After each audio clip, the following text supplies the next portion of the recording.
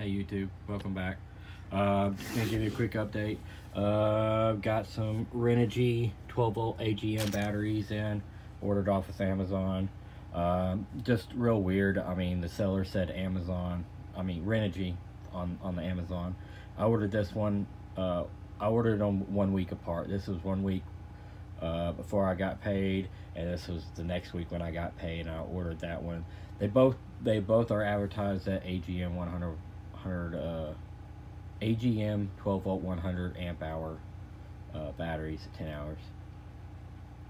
Ordered a new battery disconnect switch because I'm going to be redoing everything.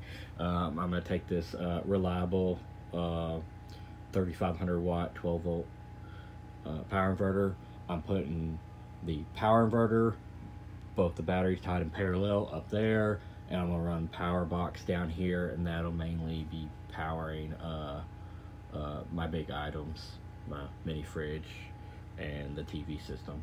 I am still 100% off the grid power. I utilize my solar system batteries right now, as well as generator for when it's cloudy days or at night.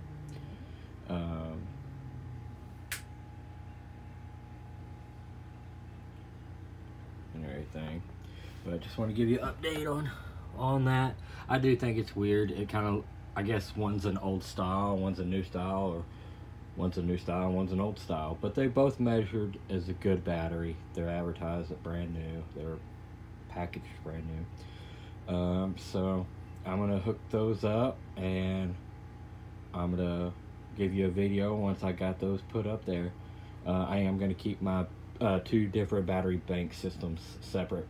My mainly for my big stuff, and my other solar system outside in the power shed, the battery box shed.